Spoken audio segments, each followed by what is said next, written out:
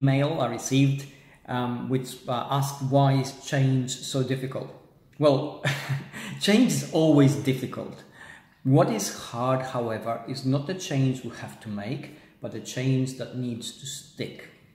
And that is always difficult because it means we're getting out of our comfort zone, we're getting out of our routine, and we're actually doing things differently, and that makes them harder because we have to think about them. There are known unknowns and also unknown unknowns which we actually have to face, and that complicates matters. And the more that it complicates matters, the harder it is for us to deal with, which is what makes it so hard. This begs the question, of course, which is the subtext of the email that I received, which is, what do we need to do in order to make change stick?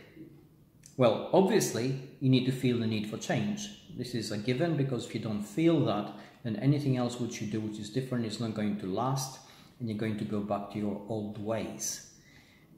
The second thing that needs to happen is that you need to have structure.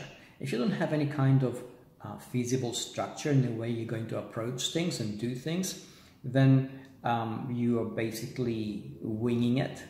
And although there may be, in principle, nothing wrong with that, in practice it will make things harder, which will make the change that you want to make less likely to stick. So what do you need to change? What do you need for change to last?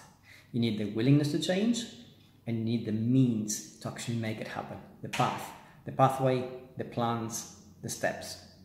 That's all it is. Simple, right?